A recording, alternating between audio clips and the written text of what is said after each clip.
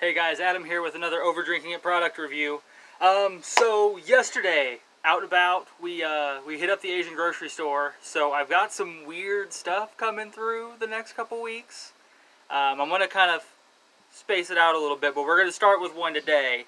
It is Teptip Pennywort drink. God, me and the camera. I don't know what a Pennywort is.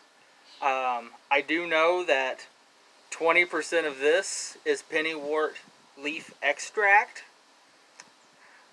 I don't know. I don't know why I sign up for this. I don't know why I do the things I do. But we're going to give it a shot. Yeah, 20% Pennywort leaf, 71% water, 9% sugar. That's a lot of sugar. 9% of that. I don't know what 9% of 10.5 ounces would be, but it's a lot of sugar. So it says to shake it up first. So we're going to do that. Hopefully it doesn't explode or something. Guess we'll find out.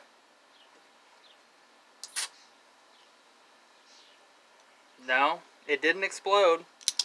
That's always good. It smells like a fresh cut lawn. This is not going to go well. Yeah.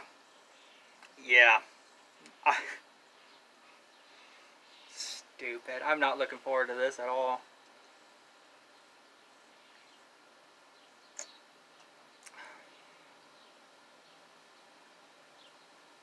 Huh.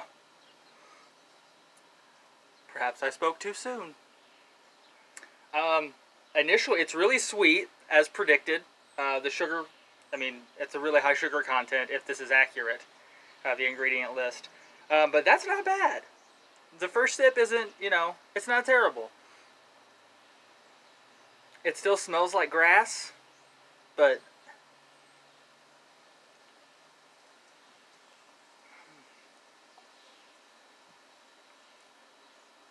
yeah, that's pretty good. Again, it's really sweet, so you got to kind of get through that. But it's got like it's obviously like mostly leaves of some type. So it's got like a real earthy flavor to it. It's almost like a V8 or like a vegetable drink. But it's got a certain sweetness to it, and there's not a lot of weird stuff in there muddling it up where you don't have like squash, carrot, pomegranate, mango, whatever. It's just like the straight, I guess, Pennywort flavor, whatever a Pennywort is. This was surprisingly good. I'm going to end up buying this again, believe it or not.